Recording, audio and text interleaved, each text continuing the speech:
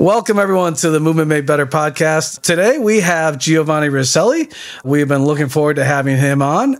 Giovanni, we'll let you go ahead and give the listeners a little background on yourself. Great. And, obviously, thank you both for having me. And, before I tell anybody about me, I wanted to say that I have much appreciation and respect for the two of you, what you've been able to do with Stick Mobility, what you're doing with the podcast. I told you guys offline, I listen to the podcast every week, so it's kind of weird now. I guess I don't have to listen to this one because I'm on it. But much respect and appreciation for Stick Mobility. I love using your product. I love everything you guys are putting out there in an industry where there's infinite amount of tools that are being thrust upon us as the best or the coolest or the newest. You guys have made your mark, and I just wanted to acknowledge that because it is something to be very proud of, and the two of you should be very proud of that. Well, thank you, sir. Thank you very much. Appreciate that. Thank you very much. So a little bit about me for those of you who don't know. I started my kind of health and fitness career as a former WWE professional wrestler. And, kind of my story even before that wasn't the most athletic kid, wasn't the most jacked in my high school by any means. And I was told that I wouldn't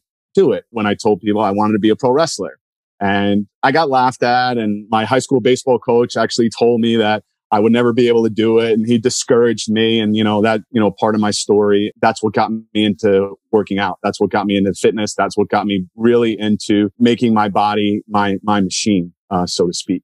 A lot of trials and tribulations along the way, but I ended up earning, a WWE contract, which is still one of the greatest moments of my life. And I'll kind of get into the trials and tribulations along the way. Because of the injuries that I suffered, I ended up not being able to be a full-time pro wrestler anymore. And I was doing part-time tours of Europe, wrestling tours. In between the tours, I needed a place to work out while I was still in town. I had a guest pass to this place called Equinox. Maybe you guys have heard of it. And I had a guest pass, and then I'm working out there for about a week. And a manager comes over to me and goes, "Hey, you want a job here?" I'm like, "Yeah, sure. How hard can it be, right? Hey, do some crunches, do some sit-ups, let's put a bar on your back and squat. How hard could it be? It's a little part-time gig, in between wrestling tours." And, little did I know that one question would literally change the entire course of my life.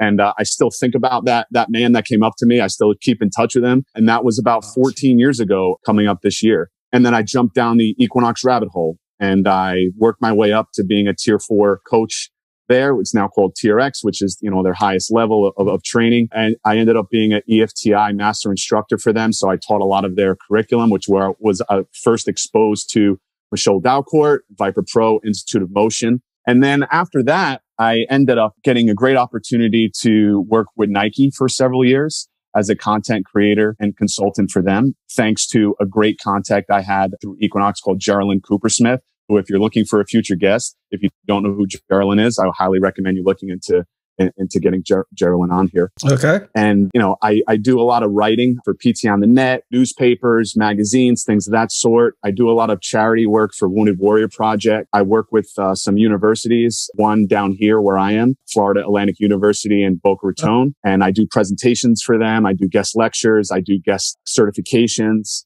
And I also do some work with my alma mater, Sacred Heart University in Fairfield, Connecticut. And I do their mentorship program. And I do, panelists when they ask me to be a panelist on some of their forums and things like that. And last but not least, because usually when people Google me, they usually find out that I've had done some acting in the past.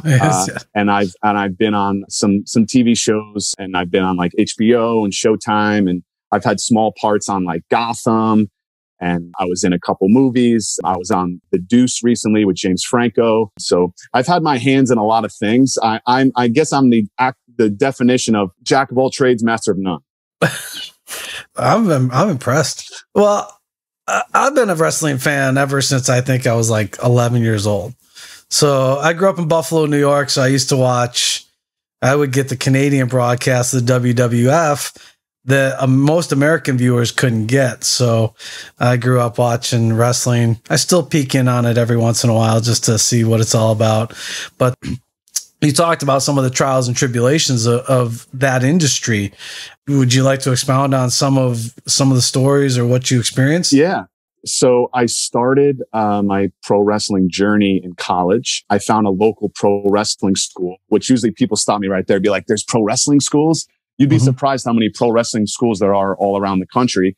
You know, there's not a big sign on it like a Lifetime Fitness Equinox pro wrestling school. But there's a lot of pro wrestling schools around, which for me, it felt kind of cool as a college kid because I was like, college kid by day, pro wrestling aspiring student by night. And you work your way up and you pay your dues. And we hear that a lot about paying your dues. But I think all of this experience in wrestling has helped me know and learn what it really is to pay your dues, which is things like driving 10 to 15 hours in a car with 2 to 3 guys that you may not even know to wrestle in front of 40 people, maybe, to get paid $20 and to wrestle maybe 6 minutes. So do the math on that, right? 6-minute match, $20, 10-hour car ride one way. So that's about like literally one day in the car just to get the experience, just to get your name out there, just to maybe meet the next promoter that can book you, just to wrestle someone halfway decent that can lead you to a good match to make you better for the next match. And then you just do that over and over and over again, where, you know, a 3-hour drive was nothing. And now, you know, even now driving for me is like, oh, I only have to drive 2 hours to go to Disney. That's no problem. That's nothing. Unfortunately, that's when I also started to suffer my first injury, which was a dislocated shoulder. And I ended up dislocating my shoulder 5 times. I've had 2 major shoulder operations, 2 major labral repairs, in addition to, and this is just along the way, in addition to 2 partially torn pecs. Neither of them were repaired. I have a partially torn bicep in the shoulder that was dislocated just because that bicep tendon was cranky and pissed off the whole time. And hey, I'm young. I'm in my 20s. Hey, I'm good. I'm resilient. You know, I'll be okay. But still feeling it now. I tore my ACL, MCL, PCL in my right knee, had major ACL reconstructive surgery, patella tendon graft. I broke my right foot, has a screw in there now. I tore my left bicep tendon, was repaired. And about now 16, 17 years ago, when I was going to wrestling school in Louisville, Kentucky, of all places, and it's not Louisville, they pronounce it Louisville for all my locals there. Louisville, Kentucky. I had a tremendous amount of low back pain, and I'm still in my early 20s. So, hey, no big deal. I went to the doctor and he said, this part I remember, he said, if you keep wrestling, in about 10 years, you're going to need a major back operation. And that was about 16, 17 years ago. So I'm kind of holding on an extra 6 or 7 years. And hopefully with what I've learned, you know, along the way with all these great mentors that I've been able to learn from, that maybe I can hold on and, knock on wood, you know, maybe not even need one. Those are the injuries that I've suffered, you know, along the way, where I was literally averaging a surgery about every four years or so. I was going under the knife. So, you know, the injuries was a big part of it. And, you know, that's, you know, all kidding aside, you know, that's when we hear, oh, I thought wrestling was all fake anyway. And you guys don't hit each other. And you guys, you know, the athleticism, especially now, even before, you know, I was wrestling full time, you know, over 10 years ago. And the way the industry has evolved now with the athleticism and the flips and the dives and the falls and everything like that, it takes a tremendous toll on your body, which ironically enough now, you know, I work for Institute of Motion and Michelle Dalcourt, and one of his things is being resilient.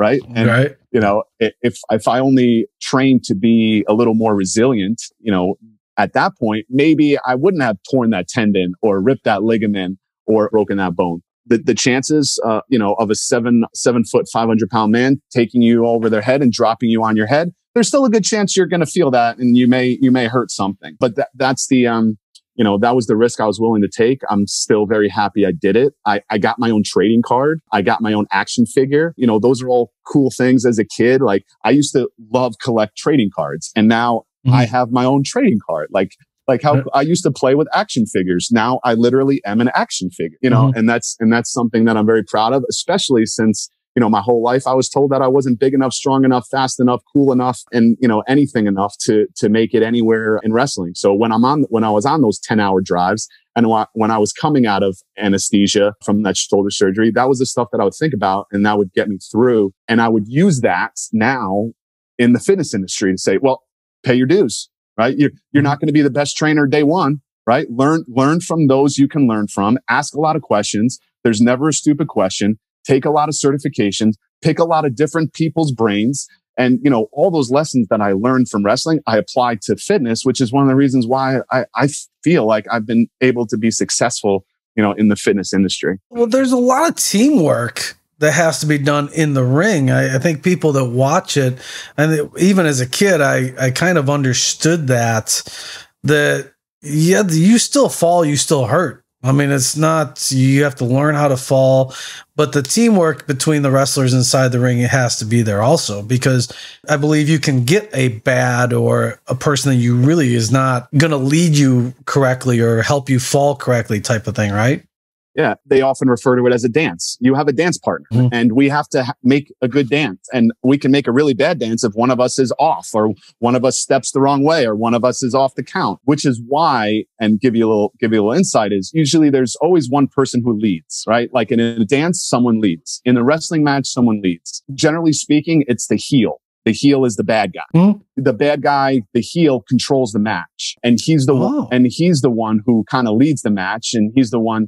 You know, there's a certain cutoff, you know, where the bad guy ends up beating the good guy. And then that's when you hope the people start to come on, get up, you know, and then the bad guy goes, all right, you know, now it's time. Now it's time for get the people up, hit me a couple times, you know, so the heel kind of leads the match through. Not always the case. Once you get to a WWE type level, everyone is phenomenal. So anybody could lead. And a lot of the really great wrestlers are able to call it in the ring, where they literally, you know, a lot of people think that, oh, it's all choreographed and you do every little thing. There's really good wrestlers, and there have been plenty of them over the course of time that literally, okay, me and you, Dennis, we're going to go out there. All right. We got 10 minutes. All right. I'll see you out there. Here's I'm going to throw you off the top rope as the finish. And that's it. And then the rest is on the fly. Wow. which is really amazing how, and you can't even tell. Yeah. On TV, thanks to really good camera angles and cut, you know, then, you know, if I'm going to take you into the ropes and I'm going to whisper something to you, then the camera cuts before you're able to see my mouth move. So it's like little magic tricks like that. And then the referee's part of the dance too. The referee's involved. The referee has an earpiece, especially for TV or pay-per-view. The referee is telling you, guys, we're going to go commercial in 30 seconds. So then they have their kind of 30-second spot where it's, okay, we're going to do a big high spot. So then we're both down. And then the announcers say, oh, what's going to happen next? Make sure you stay tuned. Come back next. Oh, interesting. You know, so then they're communicating in the truck to the referee. The referee's communicating to the wrestler. The wrestlers have to put that spot together. Then everybody goes down, or, you know, one person goes down, and then the bad guy stands up. Oh, look at that. We'll be right back, folks. Don't go away. You know, and then and then everyone's part of the dance. Wow. That's awesome. Yeah, I didn't know that. Well, you said the day, you're getting your contract with the WWE was one of your highlights. I mean, that had to be an amazing rush. It was still one of the top moments of my life because, you know, of all the sacrifice, all the drives, all the people that told me I couldn't do it. And, you know, part of that was moving to Louisville, Kentucky, which is where at the time the WWE minor league camp was. And I knew that if I wanted to be in the WWE and be a WWE wrestler, that I would need to go through their developmental system. So I moved down there without a contract, which for the most part, everyone down there had a contract. But there's a select few of us that said, you know what, I'm going to go for it. I don't have a contract, but man, I'm going to earn a freaking contract. I'm going to bust my butt and I'm going to work really hard. And that's what I ended up doing. So I moved to Louisville, Kentucky. I got a job as a waiter. I made around $150 a week. That's all I needed to live on and survive. I needed about $100 for food and $50 for rent per week. Yeah. And, you know, I would go to the beginner class, I would go to the intermediate class, and then I would watch the advanced class. So there's 3 different classes. I was obviously a beginner, and then I worked my way up into intermediate, but I would still attend all the classes. I would look, I would watch. there were different teachers involved. I would look at the different teachers. I'll look at different styles. Just like we're looking at different pieces of fitness equipment. Oh, how can I use that piece of fitness equipment? Oh, I liked what he did with that piece of fitness equipment. I liked how he did that wrestling hold. So once again, I'm kind of tying all this into what I would do later. And then after moving to Louisville, earning the contract, walking up into the office and then saying, congratulations, you're now signed to a WWE contract is, I call my mom and I still get probably emotional even now, just one of the greatest moments in anyone's life is when you can say, I did it. Those 3 words, right? Like I did it, right? Despite everything, through all the obstacles, still thinking of my high school baseball coach, thinking I wasn't big enough. I wasn't strong. I'm barely 6 foot tall. These guys are 6'7", 300 pounds, through all the shoulder surgeries, the dislocations. Do you think I got discouraged when I kept getting injured and all my family was so worried and saying, oh, come on, can you stop the wrestling now? You keep getting hurt. You keep having surgery. It's very dangerous. I don't want to see my son or my cousin or my brother, go through another injury or go through another surgery. But I said, no, I'm not gonna finish this until I finish it. So all that together, all that emotion, it's the journey. Right. It was the journey to it. And if I didn't have that journey, then the destination wouldn't have been that sweet. Right. If I was 6'5" and jacked and I got a contract a year in and, I didn't have to have any, injuries or anything like that, it wouldn't have been nearly as sweet. And the fact that I'm still able to take the lessons that I've learned from that and apply it to different careers, is something that, I feel like I've gotten a lot of, longevity out of. Well, I tend to think that people that have gone through experiences like you have versus people that have those natural qualities that you just described or are gifted, so to speak, tend to make better coaches. Would you agree with that? I think they do. Yeah. And, the old expression, and I love my quotes is, what is it? Hard work beats talent when talent doesn't work hard, stuff like that. Yep. So I had to be more the harder worker because I didn't have, the natural talent like you alluded to. But yeah, I think that's what has made me personally a good coach and a coach that continues to evolve as well. So I think that's a great point. And I think that's true. The answer to pretty much every fitness question is always, it depends, right? So, I think it depends on so many things, what makes a good coach or, what makes a successful career in anything that we do. But I think there's a lot of validity in what you just said. Yeah. How did you come about becoming an instructor? As far as, was there a certain point where you realized, I love this teaching thing, like I want to be up in front of other coaches teaching them? Yeah. So the interesting thing is, and I should have said this before, is I used to be deathly afraid of public speaking. Now, This is from someone who went in front of 10,000 people in their underwear and jumped around a ring, right? With oil all over his body, in underwear, and in front of live TV, in front of tens of thousands of people. So how did that happen? And it was because I got to play another character. I got to be another person that I was able to come out of my shell. And because I loved wrestling so much, I literally got to put on another hat, not be the shy, little, deathly afraid person to speak in front of people. And I got to be somebody else. So then it opened me up and it gave me the experience to be in front of people and be confident and be comfortable in front of people, which is another major victory that I feel I've had in my life, is overcoming a major fear. Like when you're able to do that, that just gives you confidence. It makes you happy. There's so many positives with, once again, here's another one, being comfortable with being uncomfortable. And I made myself so uncomfortable in so many situations. I mean, I was wrestling in barns. I was literally wrestling. I was changing next to hay, and it was a barn, and there was like animals around me, and I was going out and wrestling in front of 30 people. And after that, it's like, I could go out in front and talk in front of everybody. So fast forward to the fitness career, I was picking so many brains, and I was up on so many different instructors of what they were doing and taking classes. And one of the things about me got me a lot of respect with Equinox was I ended up taking every single class at least twice.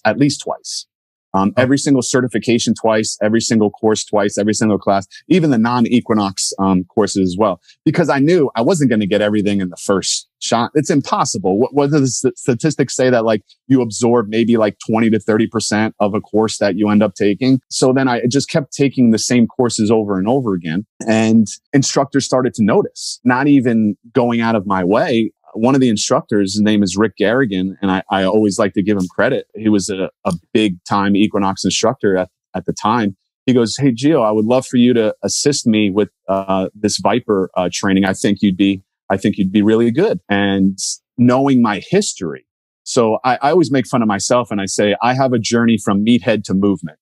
And I used to lift like a meathead, and I used to, do my bodybuilding exercises. And then I transitioned into movement where I got introduced to ViPR. I got introduced to animal flow. Later on, I got introduced to FRC and things of this sort and all this movement. And then just recently stick mobility. And I got introduced to all these really functional type of tools where I fell in love with them because selfishly, it made me feel better because I was just a tight, broken bodybuilder. Like how many tight, broken bodybuilders or just tight, broken individuals there are out there?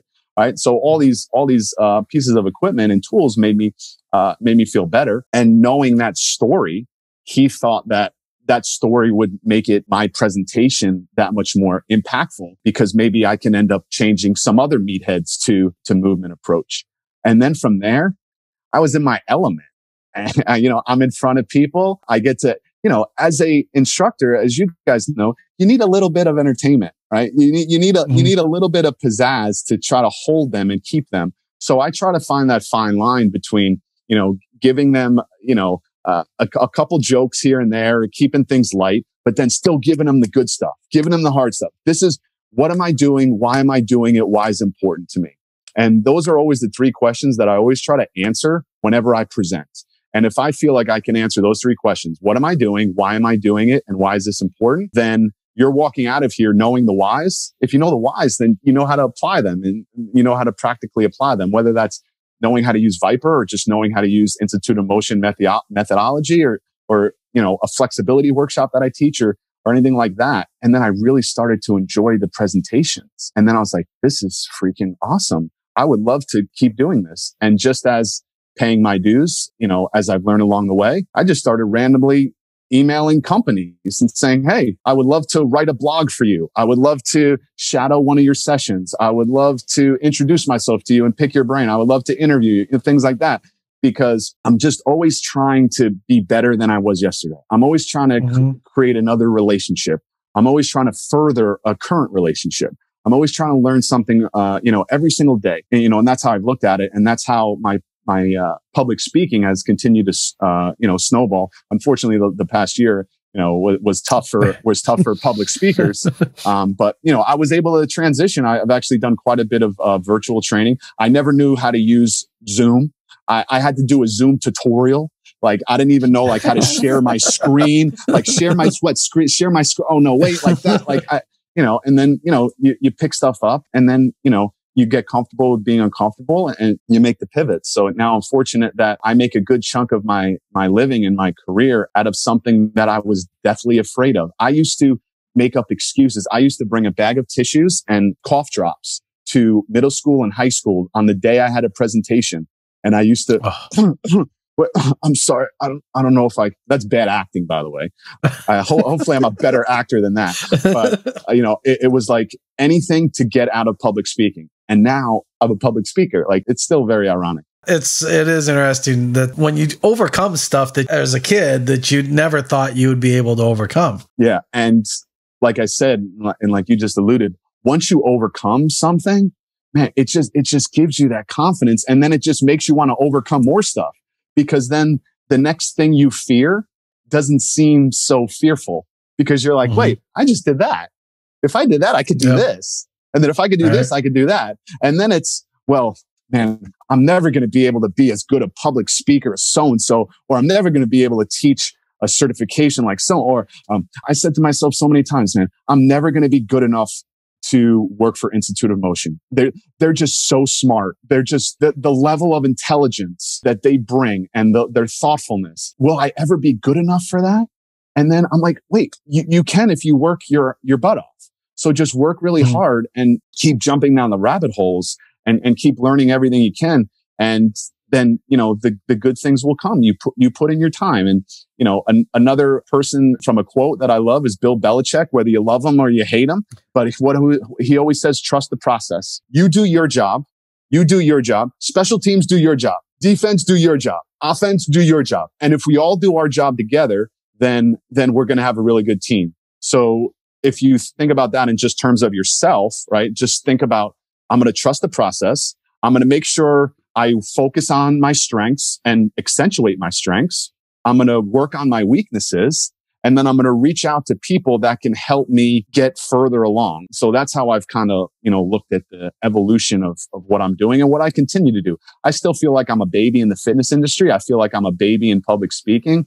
I feel like, you know, I'm still, you know, kicking myself, be like, oh man, why did I say that in that presentation? I could have said that better. Or why? Oh, I forgot this and this and that. And, you know, that's part of being a really good, you know, success is being critical of yourself and saying, okay, what can I do better next time? How can I do this better? Hey, Dennis, would you mind looking at the presentation, you know, and just kind of pick it apart and just tell me what you liked, what you didn't like, things like that. And, you know, never stop trying to be better. And another one is going to be the podcast of quotes, but how you do anything is how you do everything. And I try to look at things through that lens, right? How I do anything is how I do everything. And when I'm interacting with somebody or when I'm meeting with college students at FAU or Sacred Heart, and I tell them that. And when I had a lot of managerial positions in the past where I would get resumes and I would get emails, people asking for jobs, people asking for even favors or things like that.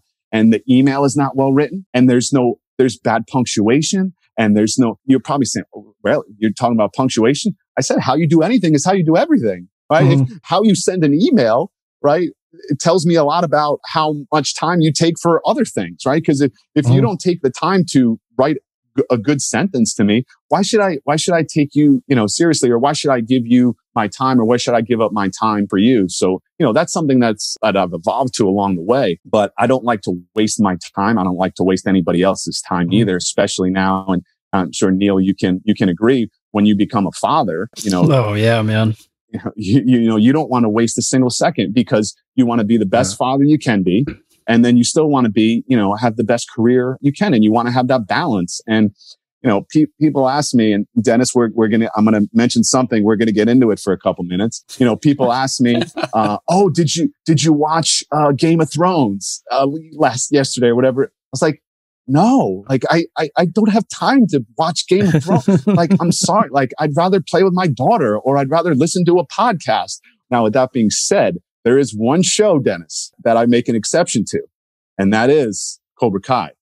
Oh yeah. Right? Now, depending on when this airs, I will probably have seen it once this podcast airs, but I have not seen it yet. And I need to know, have you guys seen it? And what do you think of it? No spoilers, though. Oh, yeah, I finished it. I love the writing on the show. There's different factors. It's the nostalgia. I think the show is well written still to bring in the impact that it had when we were our age. Yeah.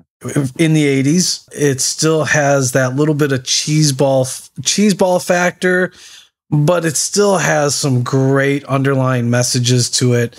I think the acting is for what it is on point. I thought this season was really well done. I really enjoyed the last episode a lot. I could see the buildup of where it was going. I think what I've been seeing more of in different things, not just Cobra Kai, but I think what's interesting is everyone has their own story, right? Good antagonist or protagonist, everyone has their own story. And I think it started with Wicked when they told the other side of the story. And that was like, whoa. Never thought about what she went through. Why did she become who she became? Is she really that person? And so I think we're starting to see more of that in character development, in fictional characters that we've loved over the years. Once again, they do it for this, especially for Kreese. You don't know anything about him. You don't know who he is, what he's experienced. So I think you're really going to enjoy this series, this season. I think it was fantastic. So that's my one vice. I'll watch some Cobra Kai, but other than that, I like watching sports, a little baseball, a little football here and there. But other than that, I'm not wasting a second of my day and of my time. And I know Neil can agree with me on that. Oh yeah, man, you got to be efficient. Well, if you have another kid, then it's another game changer. Yes. Yeah, every minute is precious. Yeah. Well, it's funny when you talked about going on a hike the other day. Oh yeah. So Dennis called me and we just finished our hike and he's trying to FaceTime me and I answered, but the reception wasn't great. I was like, oh yeah, we found this new place. We went hiking for about, a good hour and 10 minutes, but we only made it about a mile and a half. My son, he's 5 months old. He started crying. We had to get out some milk. And then my daughter's like, oh, I want to go in the hiking pack. No, I don't want to go in the hiking pack. No, I want to go run. I want to do this. And I mean, just to get in the car and go somewhere, me and my wife would be like, oh my God, we started to get ready 40 minutes ago and we haven't left yet because, I want my bag. No, I want these shoes. I don't want these shoes. Let me put this in the bag, and it's like, oh my God, we haven't even left yet. And we've been getting ready for 40 minutes. Being a father is the greatest thing that's ever happened to me. It's the number one priority in my life. And it teaches you so much. And, I have a lot of thick Italian blood in me, which is not known for being very patient. So the avenue of patience is something that I've been able to explore quite a bit of when, it's putting in perspective. Just wait. She's a little over 3 years old. Like she doesn't know any better and she's going to get that example from you. Yeah. Everything still goes back to the time factor for me. Well, what's funny is you said that, you're working on the patience. Well, I'm probably one of the most chill guys you'll meet, but my kids will put me on tilt faster than anything. Yeah. And it's interesting now being a parent and then before you're a parent, you hear parents talk about their kids and you hear, I have 2 older sisters who have kids and you hear everyone talk about their kids, but until you experience it, you don't realize, how much patience you need. But you could feel, Neil, the love that you have in your heart and that you feel when you get a hug or, when you get a smile and, when you get all that affection. And once again, I'm an Italian guy, so I wear my heart on my sleeve. So I'm a pretty emotional guy as it is. So when my daughter says, I love you, and that melts my heart and that makes my day. And that's really all I need to go on. Then, that is time well spent. And I'm glad I did that. And I took my daughter to the park instead of saying, hey, just watch something on there. Just, leave me alone for a couple hours and just put on, she likes Paw Patrol. Yeah, we haven't seen that yet. She likes Paw Patrol.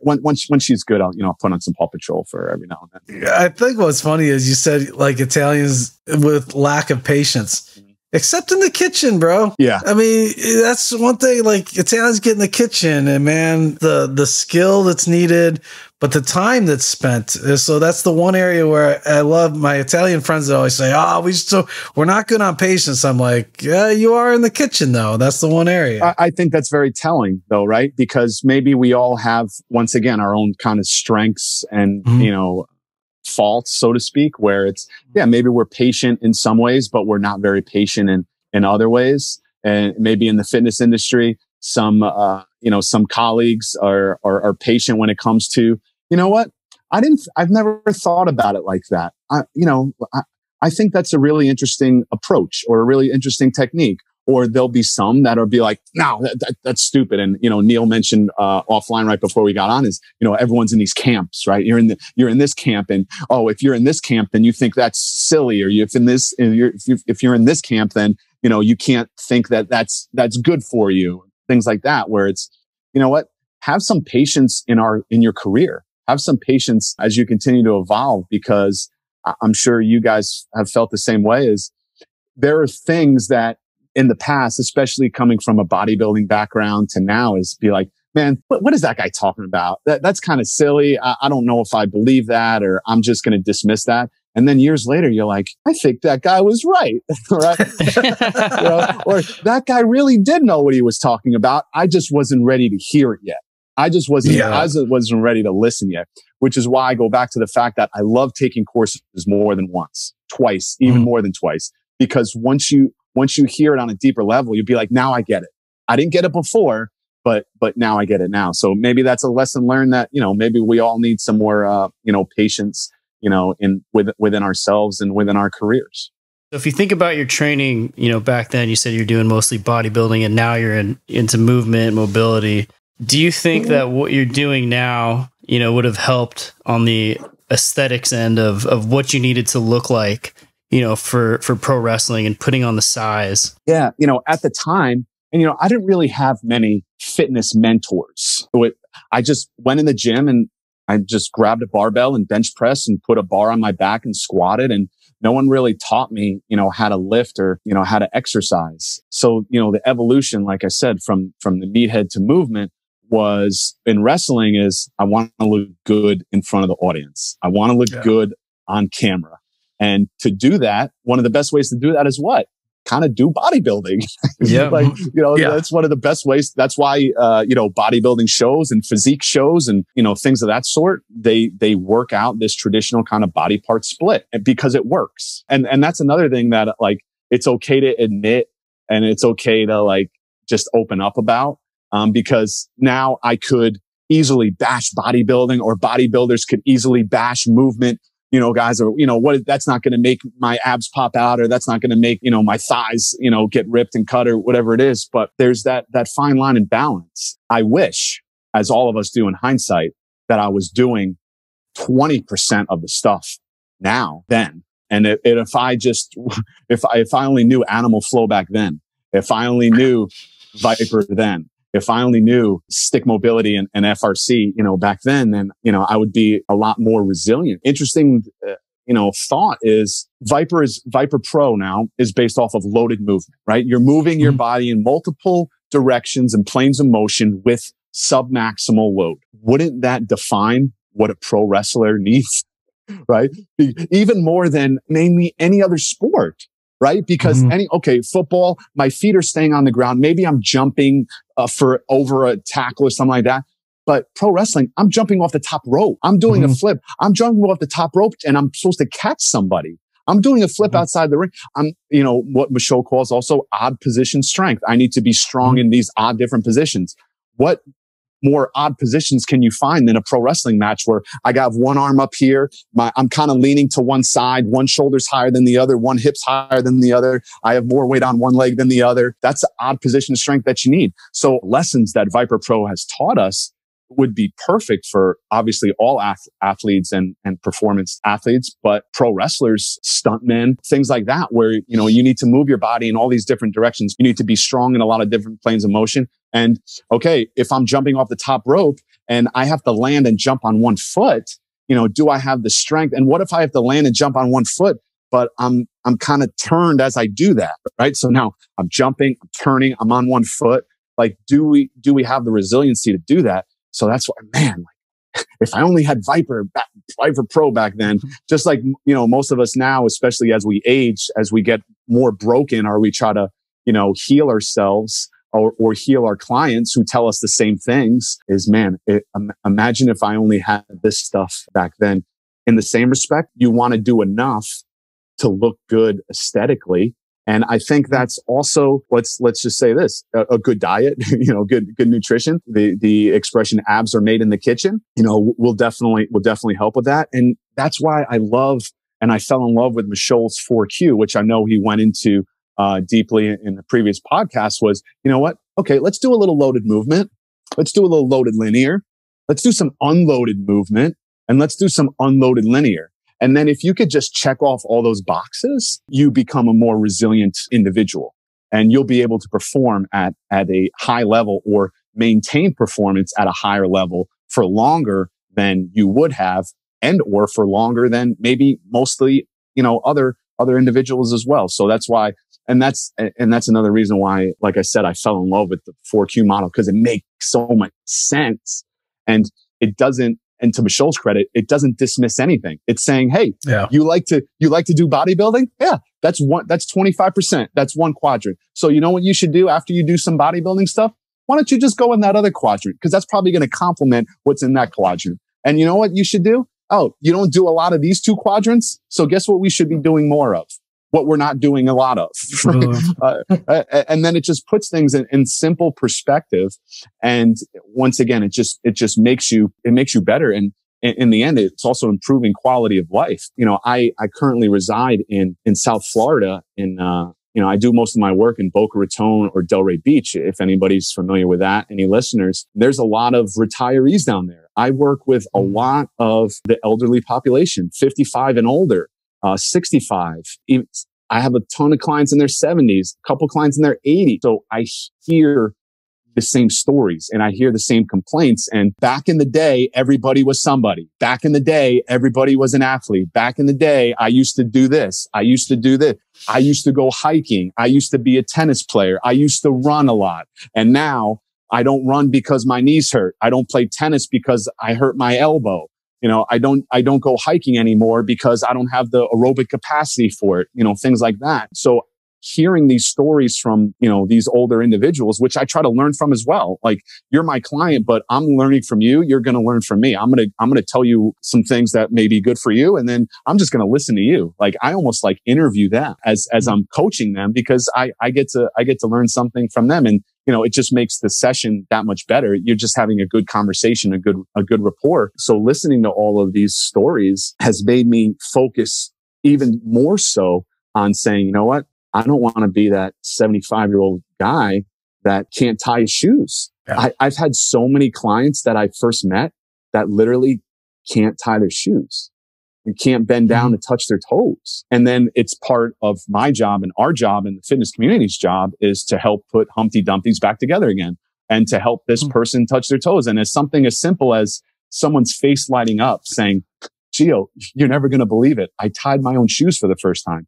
Which sounds in a way very elementary and very silly, but that is so powerful that you are able to help improve someone's quality of life. So I always have all of these in my mind when I'm training myself, because I'm training not just for Gio right now. I'm training Gio 30 years from now. I'm training Gio 20 years from now. I'm training my clients, even if they're in their 80s, I'm saying, I'm training you to 100. I'm training you to get to 100. I'm training you so you don't have to live in an assisted living home. I'm training you. The joke is, to get a little dirty, the joke is so you can wipe your own butt, right? And no one has to do that for you. That's one of the reasons why I'm training you the way I train you. And I'm not going to just put you on a bunch of machines and hold your hand and take you on a ride, because I need you to make sure you're going to get in and out of your car. I need to make sure you can put on your shoes. I need to make sure when your kids come over that you can play with them, or you can go to the supermarket and buy your grandchild that gift that you want to buy them, things like that. So my uncle is in a walker. My mother has had a hip replacement. She's probably going to go for another hip replacement. She's had a knee replacement. My family doesn't have exactly a great orthopedic history. My dad is in his 80s. He's a gardener, Italian gardener, right? He's very proud of his tomatoes, and he makes his own wine. You talk about old school. My dad is old school Italian, but he's able to keep himself moving, throughout the day, just with his day-to-day, activities. But on the whole, I look at my family too, orthopedically, and I want to be better. I want to help them. I bought my mother just a simple slant board, a simple calf board, right? Because what does she have the fear of? Falling, right? What's one of the first things that happens before you fall? You shuffle your feet. So if you don't have good dorsiflexion in your feet, if you don't have good proprioception in your feet, then you're going to shuffle your feet and you're going to fall over your feet and you're going to fall. So I'm trying to think of the biggest ways that I can have an effect on my family and on my clients. And that's how I also look at my programming and my training is, which I feel like we should all look at what are the biggest rocks, right? And I think we all do this, a good fitness professional or a thoughtful fitness professional. What are the biggest rocks? And then once we take that rock out of the creek, the water's going to flow a lot more smoothly. So maybe just getting my mother a slant board, and maybe getting her, and I also got my mom and dad a percussion gun just to, get some, blood flow circulation and maybe just help some pain relief as well. Maybe that's what I can give to them right now, because I don't live near them, unfortunately, which is a sad state of affairs as it is. But that's why I got them some things that, I thought that would help them. And that's what I try to do with my clients. So I never thought that I'd be, going from pro wrestler on TV, you know, being called with, you know, I'm sure it's going to come up anyway, or someone's going to find out, you know, Romeo, right? Going from Romeo to training 75-year-old and up clients.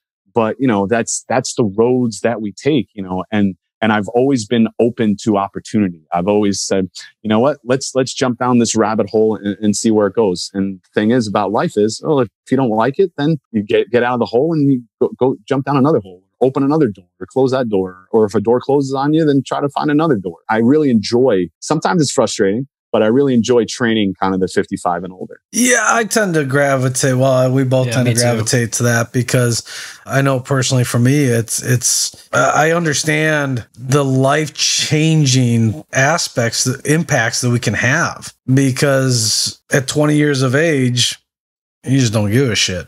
I mean, really, tell a 20-year-older to try to think about being 50 and the long-term ramifications of everything that they're doing. When how's that going to impact you when you're 50? It's going to go in one ear and right out the other for most of them. And that's why I really respect those 20-something-year-olds that I see doing all the right things right now. Being like, oh my God, you don't have no idea how well you are setting yourself up for your 40s, 50s, and beyond. Because none of us, I use us just generally, you know, none of us were being that thoughtful or using those techniques when we were that age. And you're doing that now. Your joints are going to be so much happier with you. You know, your body's going to be so much happier that you're doing this stuff now, because now guess what? You're going to be able to do those box jumps when you're 40, and you're not going to be able to say, I can't even jump rope when I'm 40 because I have no power and I can't leave my feet. Little side note, and I have to give her credit, is during this whole pandemic, I hired a stick mobility coach. Her name is Laura Gallagher, and I have to give her a shout out. And I saw her doing a bunch of great stuff with stick mobility. And once again, let's get comfortable with being uncomfortable. And as we can all attest, when we exercise, as hard as we try to help ourselves, we're going to do what we like to do, and we're going to do what we want to do. Right. Yeah. And that's why we need a coach sometimes to give us what we don't want to do and what we don't like to do. And in addition, I knew she was really good with the sticks. So I said, hey, let's get some sessions in and let's do some stick mobility.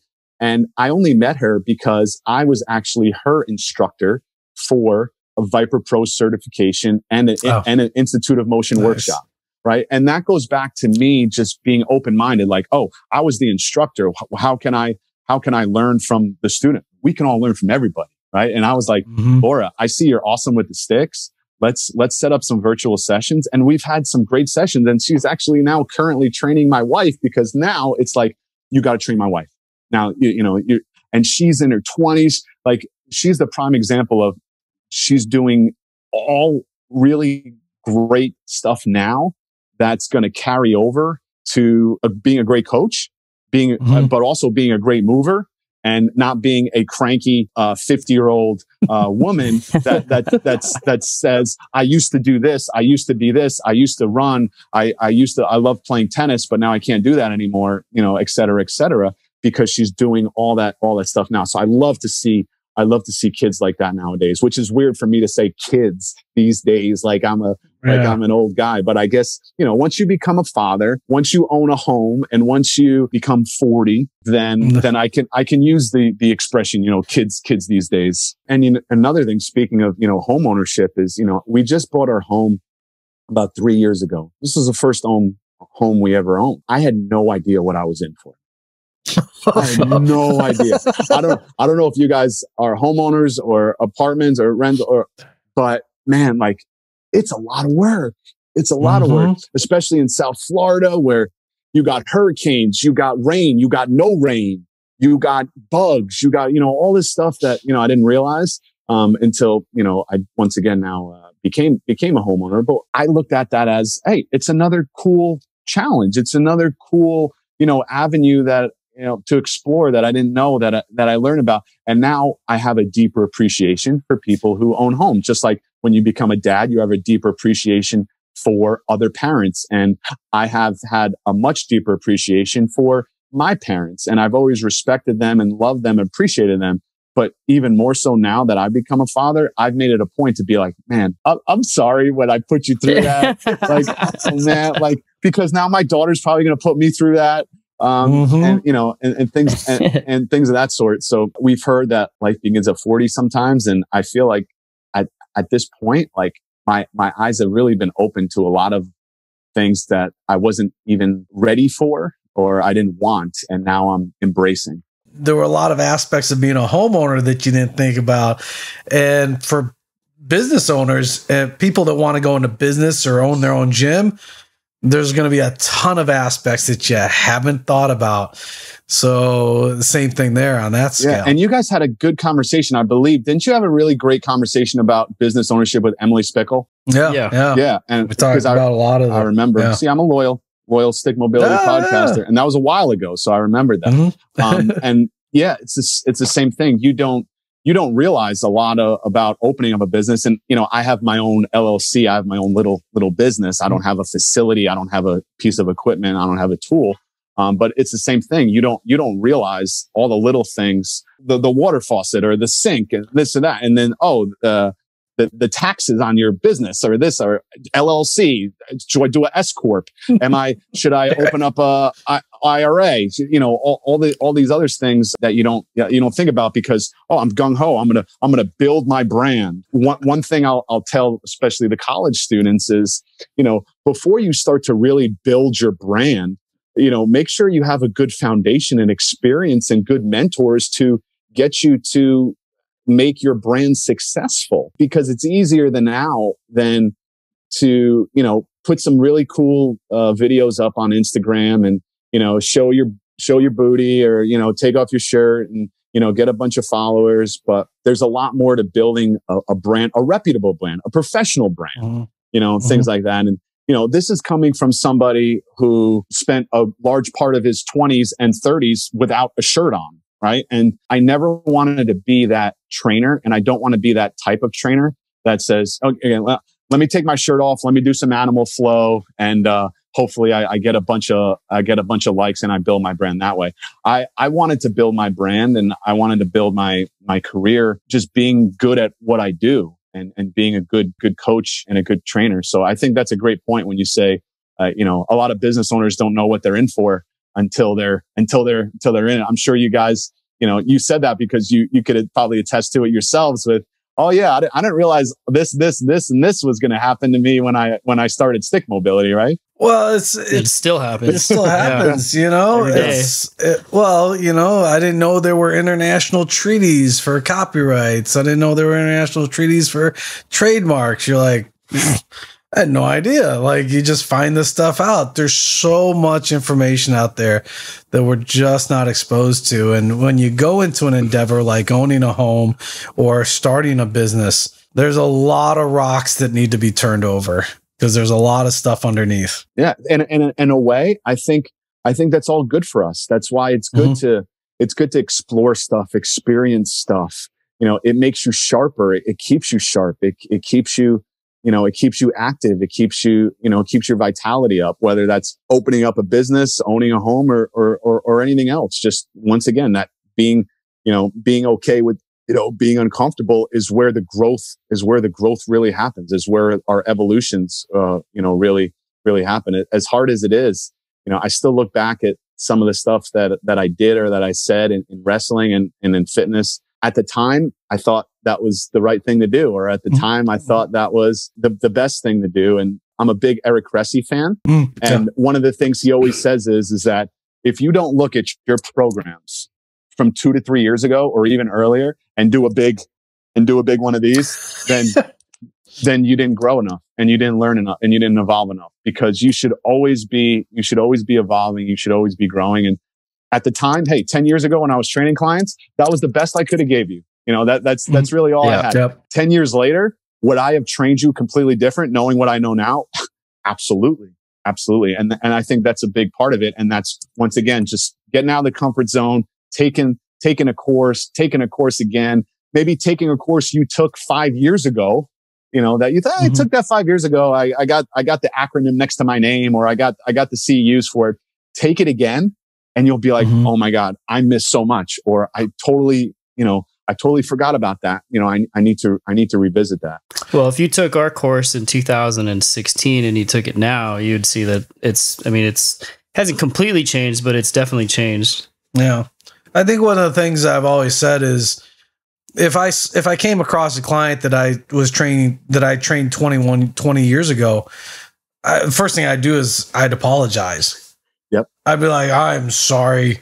But it's just like you said, Giovanni, I mean, it's the best I could do at the time. It's what I knew. It's the best I could do. But yeah, I think I've always said that's the first thing I do. Sorry, I apologize. A lot of the stuff we did. Now we're going to do things differently, right? Yeah, because that's your current skill set at the time. And yeah.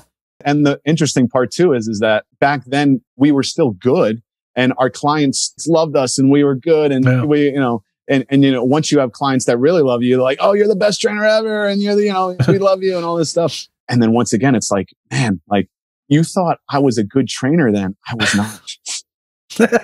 You know, like being hard on myself, being hard on ourselves. Like, yeah, maybe in the grand scheme of things, we were a good trainer, but now looking back, you're like, man, I wasn't good, or I didn't know what I know now, you know, which is always hindsight, but that's what's kind of makes it fun. And that's why I really enjoy getting new clients, because the new clients, you're like, man, you lucked out. Right?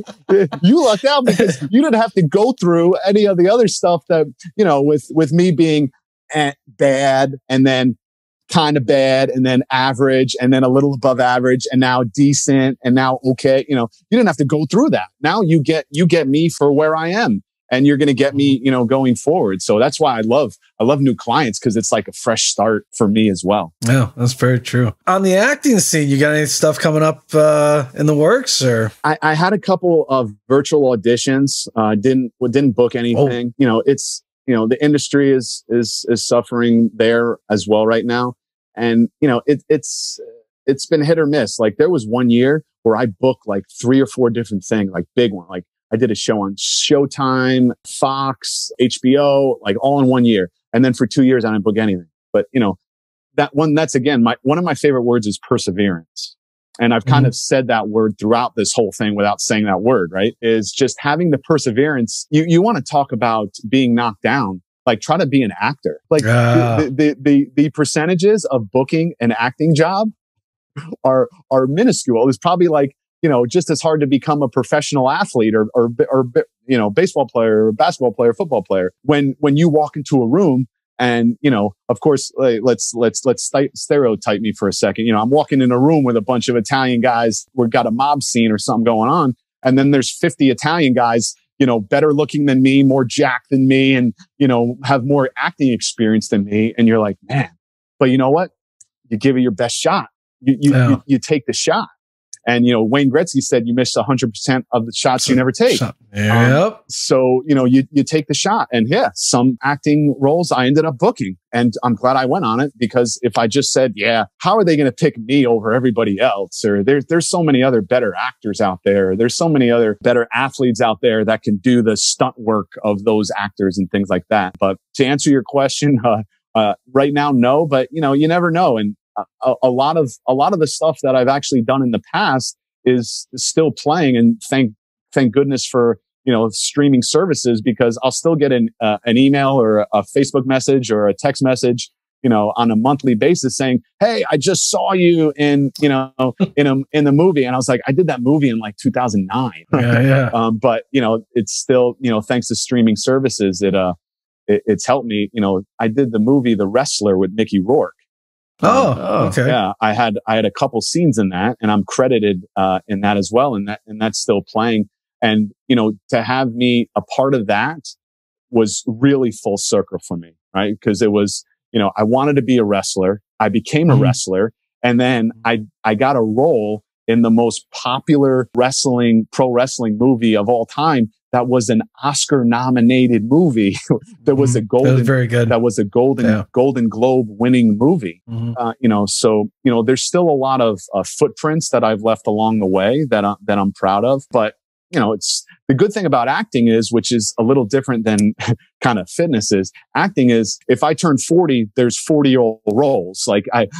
It's like, oh, I don't need the 20-year-old roles anymore. Right. And if I turn 50, then there's the 50-year-old roles that still need to be filled up. And then there's still be the 70-year-old, you know, older Italian guy who still needs to get cast for that. So acting is something that I can do for as long as I like to do. It's, you know, it's a hobby. It's not something that I thought would be full time. And I am as clean cut as you would meet. I've never drank a beer in my life. I've never smoked a cigarette in my life. I've never been high in my life. I've never really partied, never been around drugs. And what professions did I go into? I went into pro wrestling. and I went into acting. In a way, I look at the professions that I've been in, and even fitness to some extent, right? Like the aspects of the fitness industry could be suspect. So when I look at the big picture of acting and pro wrestling and fitness, is I don't really fit the mold. Like, I don't want to go out after the director yells cut, and I don't want to go party. And I don't want to, you know, be in weird, uncomfortable situations where there's white powder on tables, and I don't want to touch it, or I don't want to do it, or I've never been around it. And, you know, let's face it, you know, we've heard and we've seen a lot of bad stories and bad things that happen to a lot of people in those professions. And I've had a lot of friends and colleagues pass away, especially in the pro wrestling community, that have died, you know, way too young, dying in their 40s, 50s, some in their 30s. A recent wrestler just passed away, 41 years old. You know, it's a sad event. I'm not saying that these are all from, you know, bad choices, drugs, sex, drugs, and rock and roll, but, you know, unfortunately, quite a few of them have been. That was the story of the wrestler, right? That was, you know, part of the story of Mickey Rourke and the wrestlers. So in a way, I like to keep acting a really good hobby. That's not going to say, hey, if Blue Blood's got a good role for me, you know, I'll go on it. And I say that because I've auditioned for Blue Bloods like 10 freaking times. And I've been like, perseverance. Yeah, perseverance. That's right. And I look at it like this. Thomas Edison said the same thing. Every time I don't make it, I'm one step closer to making it, right? He said the same thing about the light bulb. Every time I found a way that the light bulb didn't work, I'm one step closer to finding a way the light bulb will work. So yeah, if I got a really great full-time role, I would obviously do it. But it's just kind of fun getting roles here and there. And fitness is my bread and butter now. How different was it doing a virtual audition versus an in-person? There's got to be something like, you know what I mean? Like energy wise. Yeah. There definitely is. And that's something that I've never really had to do before either. Like I've done a lot of self-tapes, which is easier because if you don't like it, then you just record over it. Yeah. If I'm going to the casting director and I'm in that room, you got one, maybe two shots. Maybe he'll say, do it again, but do it and be a little more serious. You got that one shot. And then you're walking out of there saying, was I too serious? Was I not too serious? Was it, when he told me I was too serious, you know, and that's why actors get in their heads, as well, because it's so easy to get into your own head, especially when you only got that one shot. When you're doing a self-tape, I actually don't like doing self-tapes because it takes me too long, because I always say, wait, I could do that one better. Wait, I could do it better. If I'm walking into a room, if I'm doing it virtually, I only got 45 seconds. Whether it was good or not, they're still pressing end call on the Zoom call. But yeah, there is a different energy, and you try to be truthful, you know, as an actor to get into the acting chops. You try to be truthful, you try to look into the camera, and you need to know your lines. And if you do those three things, you've done all the best you can do. And, you know, in acting and fitness and everything, and I've kind of alluded to this as well, as long as I can look back and put my head on a pillow every night and I could say, you know what, I did the best I could. Mm-hmm. As long as you can say that, when you rest your head on the pillow every night, I feel like I've had a good day, and I have no remorse and I have no regrets. And that's something that I want to look back on my life on and say, you know, I've had no regrets about going after things. You know, you know, if I told somebody, hey, you know, I'm going to be on a show with James Franco on HBO. Yeah, right. whatever. Yeah. And you're going to be a pro wrestler too, right? Yeah. Yeah. Good luck with that one. It just goes to show you that literally, if you put your heart and your mind into doing something, you can do it. Like, it may take time. You will get knocked down. You will have to persevere. You will fail. But if you really want to do something, you will do it. I'm living proof of that. That's awesome.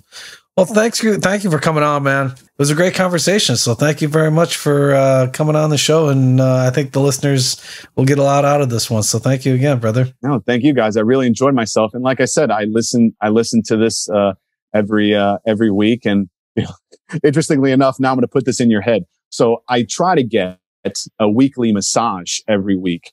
So I often listen to you while I'm getting a massage. Oh, there you go. Oh, okay. Right? So perfect. That's good.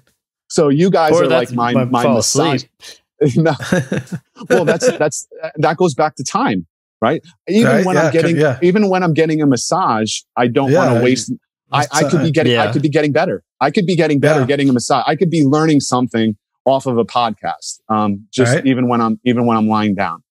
But this is, like I said, it's almost like a dream come true, because I'm on a podcast that I really enjoy and that I really look up to and admire, in a company and two guys that I really look up to and admire. So this is a really great experience for me. Thanks for coming on, man. Social media, how do people get in touch with you, follow you, keep up to date with what you're doing, brother? Yeah, I try to keep it simple with my full name. So if you just put GiovanniRoselli.com, Giovanni Roselli, Instagram, Giovanni Roselli, on Facebook. I think I'm official Giovanni Roselli on, my Facebook business page, but yeah, I'm not hard to find. And, that's one of the reasons why I like my name, because it makes me a little, unique. Growing up, there's a lot of my friends used to call me John, which is the English translation of Giovanni. Gotcha. But when I got older, I started to go by Giovanni, because it's my birth name. So go by your birth name. And it just made me a little more unique. Yeah, exactly. Fantastic.